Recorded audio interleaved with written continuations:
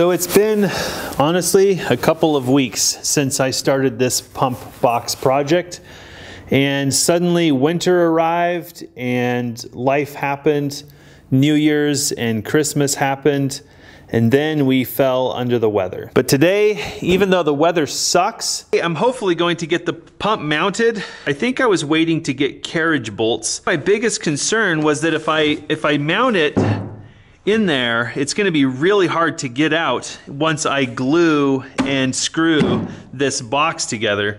I know that there is a pressure switch on there that we may want to keep access to, so I don't know, we may end up having to modify this box a little bit to retain access. A friend recently told me the reason he hates plumbing, you always need one more fitting. I'm gonna try to do this mostly with PEX. I really see this as kind of a training opportunity for the plumbing that we're gonna do on our house. One of the problems we needed to solve first was kind of getting, I guess we just need to do some organization here. Once I get this pump bolted in there, getting it back out and accessing all this stuff, it's gonna be pretty difficult. So here's our current power cord, but we wanna get this power cord running through our timer and then our switch and then going into the pump.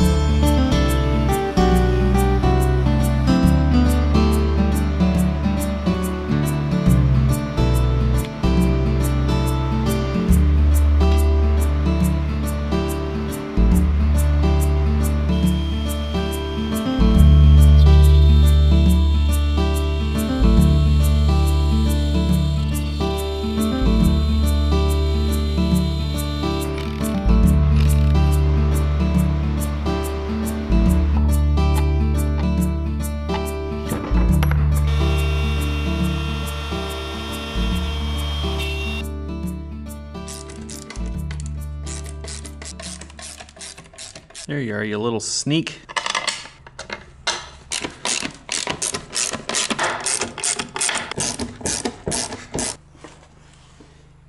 Well, now that that's mounted, sure seems really flimsy. Wow. Well, that's the mount it came with.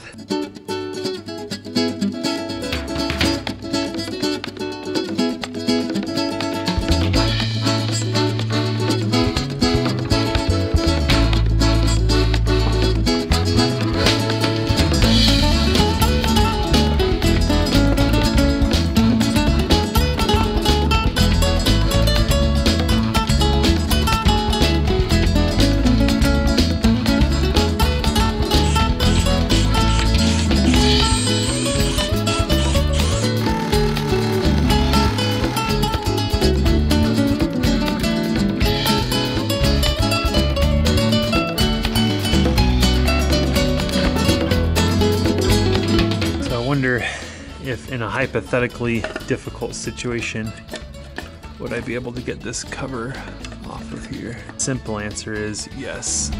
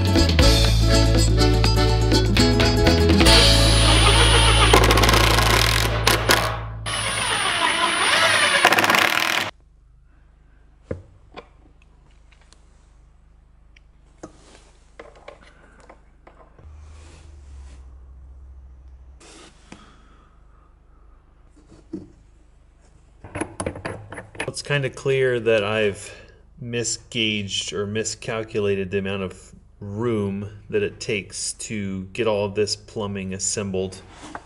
In this area, I need to have this check valve to prevent backflow into the pump and then into our transportation tank. And then we also need to connect up the inlet, obviously. In mind, good plumbing removes strain on connections. And what I had in mind was to use quite a bit of fittings, things like elbows and whatnot, to minimize strain. But every elbow requires space to work.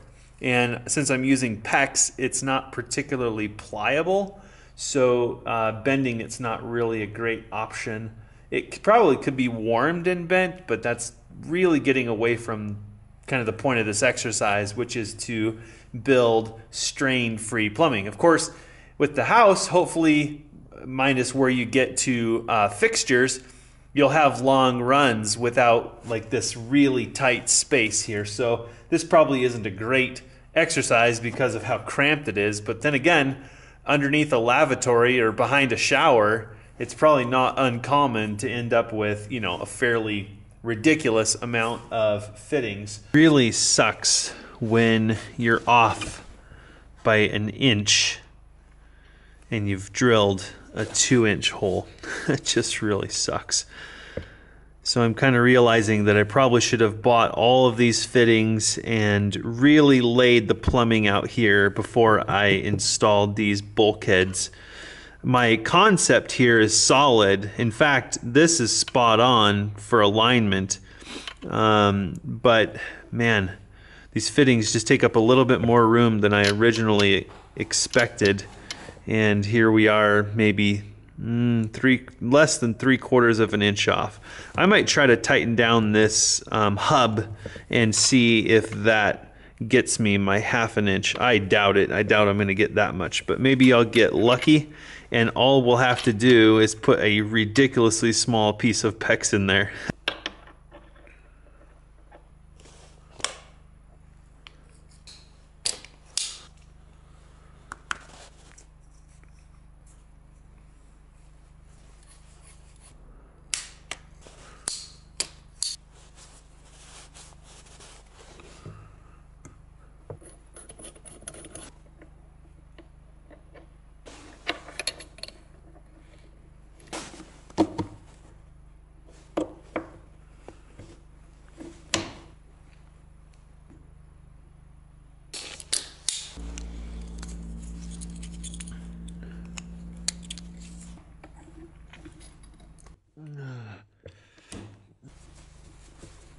It's really funny. It's the odds of going through all that effort and the stupid check valves backwards.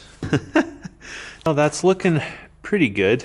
It's obvious to me now, after all this stuff is plumbed, that if I would have moved this bulkhead over, pump's got a lot of wiggle and shimmy in it though, from that base being really weak. Just kind of temporarily shimmed it at the bottom here, but it just wants to pop out. So hopefully I can do a little bit of work to get this to be more rigid, otherwise it's gonna fatigue all that plumbing. Once that's in its correct position, it's really close, maybe within maybe a 1/4 of an inch or less. So I've conceded that I'm going to move this bulkhead over and I'm gonna snug it up against this outer side, and that will allow me to put a single elbow, come out with PEX, a single elbow coming in. That's why you do projects like this, so you can learn. And hopefully we'll make fewer mistakes on the house. Definitely a lot more at stake on the house. This really is kind of like an evolution of our water system. During the water system, I learned a lot about bulkheads and different pipe types and how to make those connections. I learned a lot about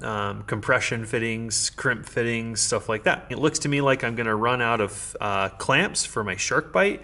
I had no idea that I would use that many clamps. There's gotta be $30 in just this little tiny connection right here.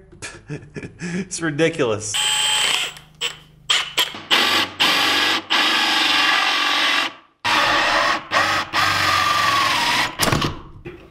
Now I have 2 outlets. I was really hoping that I could just glue that in there, ha! And it'd be like it never happened. Wouldn't that be magical?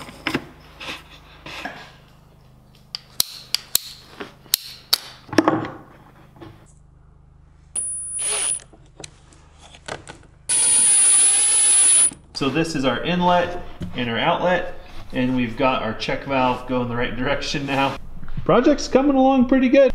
The temperature feels like it's dropped a lot outside. In fact, the water underneath my feet is turning to ice. So I think I'm gonna go in and warm up and get some soup. Did I just see you doing jumping jacks? Yeah. That was really weird. I'm testing out our new drone. Oh. Trying to see if we just wasted our money, both on the drone and on the ND filters. What was the jumping jacks all about? Because right now it says the shutter's at 1/200th. Ah. And the ideal shutter would be 1/50th. Ah, So okay. your jumping jacks will look very jagged. Maybe if they're lucky, I'll put clips of this in the video. We ran some errands in town today, and I picked up the clamps to get this guy finished. I'm hoping all this ridiculous effort makes our life just a tiny little bit easier every single day.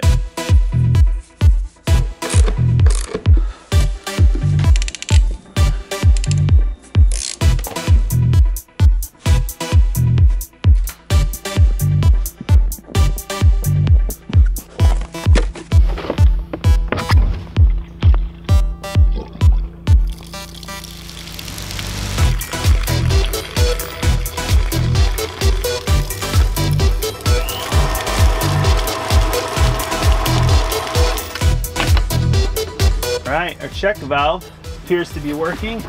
Let's set our timer. I think this will take 30 minutes to empty.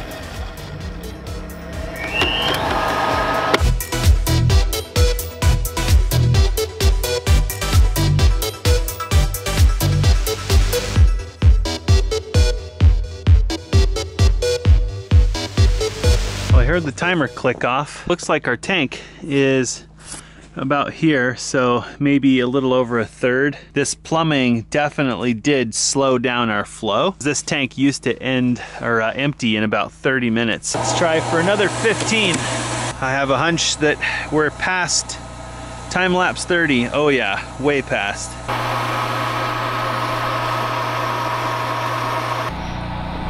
Did you come to inspect my work? Did you get your box did done gone? My did done is done did. Did you get it? Yeah. Is it working? Yeah. Yay! So it pumped for 30 minutes and then the timer turned off. Uh-oh. But guess what didn't happen? It didn't backflow.